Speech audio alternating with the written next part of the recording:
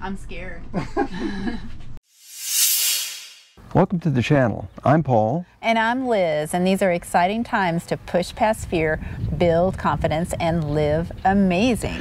And you will certainly live amazing if you have the right rig. If you watched our previous video about whether we were going to sell our fifth wheel and get a Class A, then you know we've been thinking about that. We want to thank you so much for weighing in. We've learned a lot from you. So many people said, well, you better drive one, you better drive one, rent one, whatever.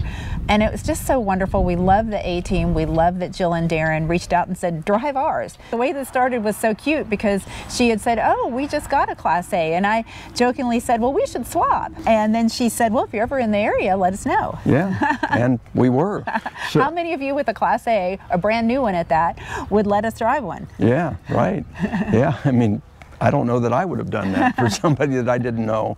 Well, we're very, very touched that they offered. Yeah. So what they have is a brand new 2021 Thor Venetian R40. They've only had it for 3 months. So it's a 40-foot long diesel pusher. Jill and Darren basically spent, you know, the whole day with us, showing us the whole rig inside and out so we could learn the setup, how the slides work, and so that we could drive it. We took it out and drove it around their quaint little town, and then we went up on the freeway. Okay. All right. So, foot on the brake.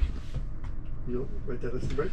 All right. Okay, so it's in neutral right now. See, can you see this? How it has a D, an N, and turn the wheel slightly, and you'll. Yeah. There you go. Okay. So drive is forward. You just turn the center. Reverse is backwards. So when you're ready, you can put it in drive. Push down. Push that in right there. Which happens first? Either one. I usually take the brake off first, but that works just as well. Now push that in. Push it in. Hear that noise? Yeah. Okay, that means you're good to go. So as soon as you let off the brake, she's gonna move. All right. Cool. All right. Should I try making a turn? Not yet. I just drive it straight a little bit. We'll go down to the corner and make a turn. All right.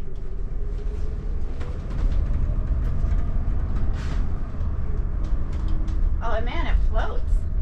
All right, it's up to you whenever you're ready. Okay, am I gonna? Everybody, hang on. I can make. Can I make a right here? Well, that's a court. You can go in the court and flip around and go forward and backward if you want to get used to it. But I'd say go straight. Okay. Then we'll make a left as we go out of here. All right. So front foot on the brake. Yep. Air brake off. Put her in drive. There you go. And we're going.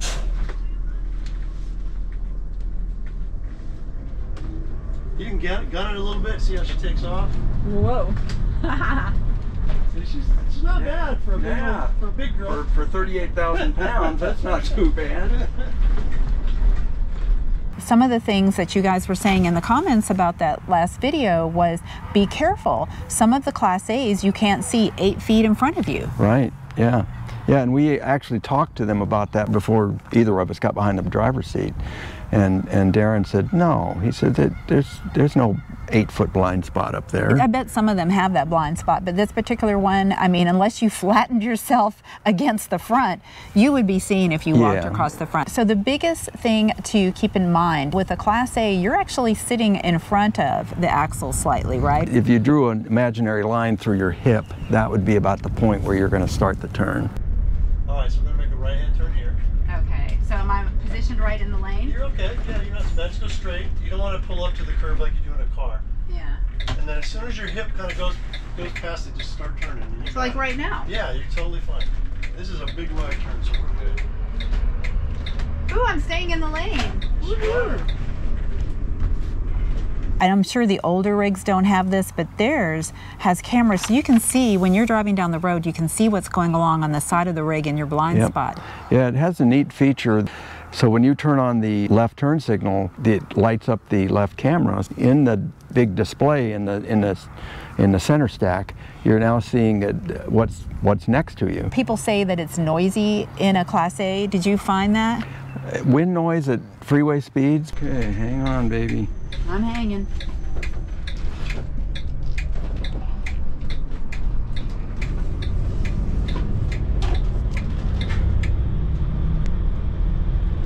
A little bit uphill too. Yeah. So we got her floored? No. Okay, now it's floored. I was about 3/4 away. Let me know if the camera's bothering you. No, you're good. Look at that, 50.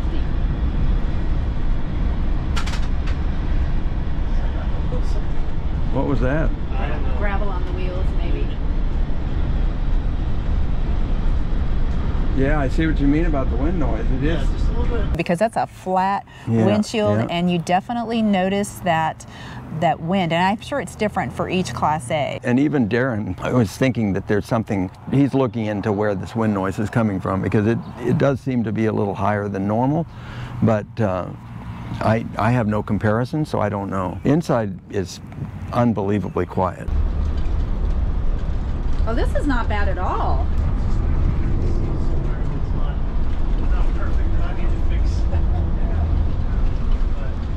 That doesn't feel bad. Right, there wasn't any pots and pans rattling or anything like that, and I think that's something else that you get used to.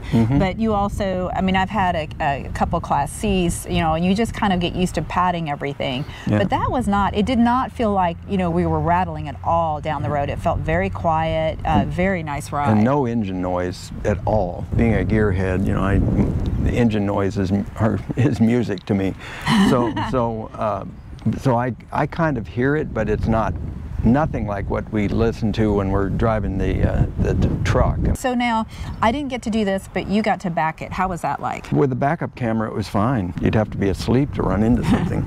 Well, one point that I want to make is a big reason that we are considering going from a fifth wheel to a Class A is that we feel our maneuvering. We've gotten ourselves into some tight situations. It's been not so easy to maneuver it.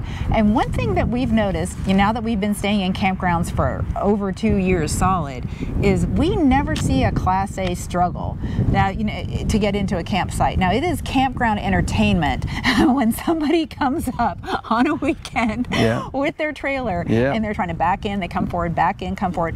I mean, we have not seen that. No, not with A's. Not with A's. No. I was impressed by how adjustable those big rigs are, because you are basically driving a bus. Yes, you are. And the foot pedals adjust as well as the seat and the steering wheel. Yeah. And it up and down and in and out, and yeah. Darren took the time to fit us, and if you do go to test drive a Class A, that's something I'd recommend to do, is to make sure that it fits right for you. Because I've heard from some petite women from this video who said they didn't think they could drive one. I mean, I'm pretty small. I'm 5'6". I got the seat and steering wheel in a comfortable position, and I was fine. All right, how's it feel? It's great. Yeah, it's easy to drive. There's no effort at all. Yeah. I mean, I'm worried about, you know, the turning and hitting curb, you know, scuffing a curb with it. But yeah, it's easy once you know the hip rule. Right. So do you think you could take it to a campground and put it in a site? I think so. Yeah. I am leaning to stay in the fifth wheel because it is just so spacious inside, and the windows make it just so nice. But it's encouraging to see that the newer Class A's have big kitchen sinks and more counter space. When we look at older ones, we find that the kitchen is just not usable the way we want to use a kitchen. For us, it's a balance between the comfort of moving and the comfort of living. And right now, the moving part is still kind of stressful for me as the main driver. Right, but the living is absolutely perfect. There is no compromise. Yes. And I think that's what, if you're going to pick an RV or a camper or trailer or whatever, that's the biggest thing you balance. Do you want the nimbleness, so easy to travel and back and be able to fit in any campsite? Or do you want to, once you're parked, have no compromise? Like, we have a larger fridge than we would ever find in a camper van or a little travel trailer, and we like that. We like that we aren't on top of each other. We were locked down for 76 days in this rig last year. We never had cabin fever. Before then, we both suffered from cabin fever. Yeah, I can't imagine that lockdown in our previous rig, which was 5 feet shorter. Yeah, that would have been very trying. So we may revisit it again. And also, that's the other thing. It's not really a great time to be buying right now. There's very few decent rigs out there for sale. There's a lot of junk on the market, but there's very few good ones on the market. And we're so glad that we got the opportunity to drive an A. Yeah, thank you to Darren and Jill for letting us drive one. And it was fun. It was really a lot of fun. And it's still, I mean, when we bought this rig, I often say it was a coin toss between the fifth wheel and the Class A, and obviously we chose the fifth wheel. And you know, that's what's so good about RV life, is that you can have so many different ways to do it. So let us know in the comments your favorite, whether it's a fifth wheel, Class A, Class C, truck camper, motorhome, whatever. Yeah, we'd like to hear what you guys have to say.